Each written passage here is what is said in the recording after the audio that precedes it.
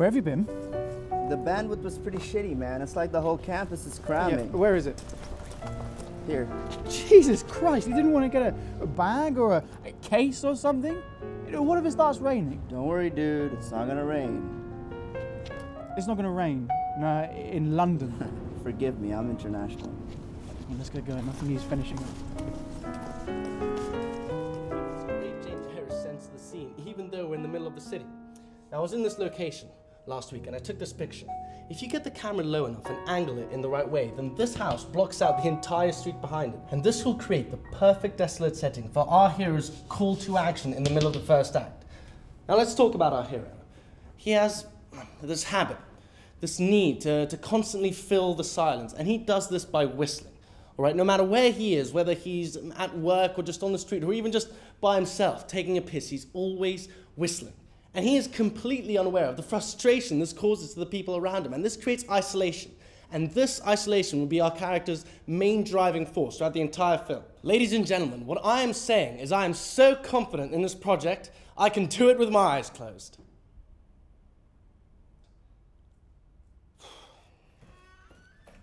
Hello, Mr. Schaefer. Oh, Hassan. How are you? Yeah, your pimp just recruited me to do your bitch work. It's about to start tipping it down out there. Well, then there will be God's tears for all the truisms that will surface at tonight's event. Jesus, he's a poet too. Look, Tom, I got a lot of love for you for booking these tickets for me, but for the last time, do I have to go? Yes, half the town will be there, and it's about time you watch one of Alderic's films. Well, why can't I stream it like a normal person? Because you can't find them online. In fact, they only exist with his estate. Right. All right, it'll start copying soon. What's this Alderic event y'all are talking about? Ah, my pimp over here is trying to get me into bed with some fat Kensingtonians in the hopes that they'll give us some of their pocket change for our senior thesis. What are they showing? Le Pendule Brisé, the new digitally remastered version. Man, why does everything gotta have a digitally remastered version these days? More glow, more dough, I guess. Yes. All right, the videos are still copying over, but here's the list. It not only has the time signatures for the pastiches, but it also has them for the originals. This is what you're looking for, right? Yeah, this is incredible. I was tempted to put in references from just 70mm, given how young Briggs here loves it, but between that and the screening next month, I thought his heart would just explode, so. Screening? What screening? You didn't hear? Hear what? What's going on? They're having a digitally remastered showing of 70mm at Piccadilly next month. And right after that, they're doing a Q&A with Ticino. No fucking way. Yeah, I'm surprised you're not already all over. Are there any tickets left? Can you get me a ticket? I wish.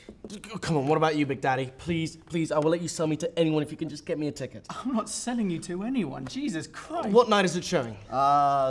January 17th. That's why I didn't get you the ticket. Why? What's going on the 17th? We're presenting the first cut of our thesis that evening. Yikes. Seems like you'll have to wait till Hollywood to meet Ticino. All right, it's done copying. Do yourself a favor and get a case, yeah? Right, protection is everything. All right, guys, let me know how it goes. And don't forget a big fat associate producer credit at the end. Keep dreaming.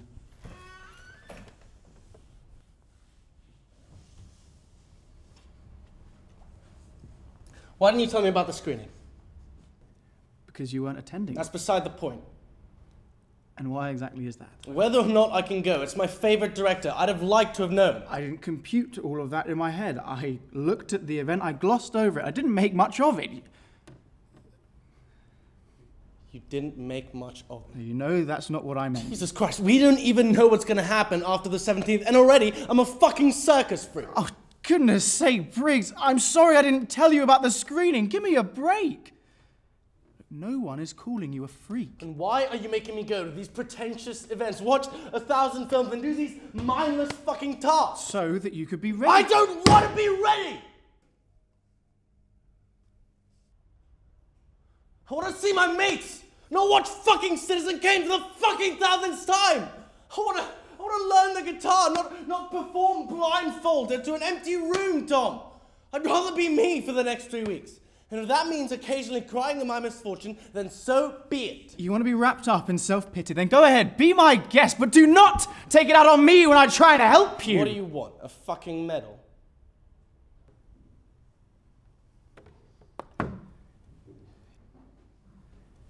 You're an asshole. Try swapping places, Tom.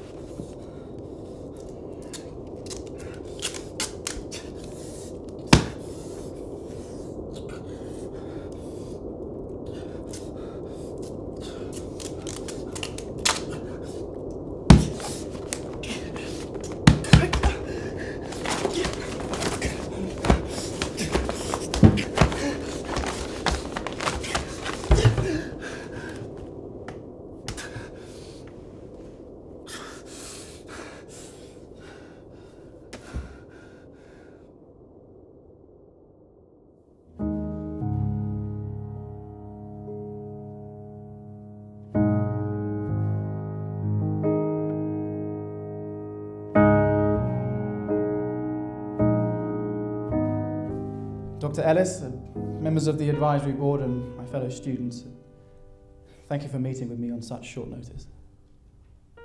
I'm here today to share with you some unfortunate news. There's no easy way for me to say this, so I'll just get right to it. My classmate, directing partner and friend, Briggs Newton, is going blind. He has retinitis pigmentosa, a rare disease that slowly destroys the retina, but there is a small chance that surgery can help, and he is taking that help. He's due to have his operation on the 17th of January. Briggs didn't want to tell you this until after the operation. Due to the worse than predicted decline in his eyesight, we've made virtually no progress in the last month. Needless to say, we need an extension. But more importantly, I'm here to ask for all of your support. A few of our friends have been kind enough to help us catch up.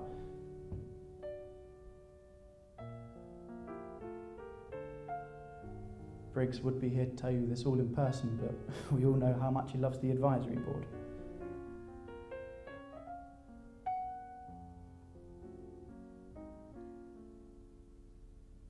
In the remaining time, I'd like to go over a few adjustments we've had to make to our initial proposal. I hope you find these acceptable.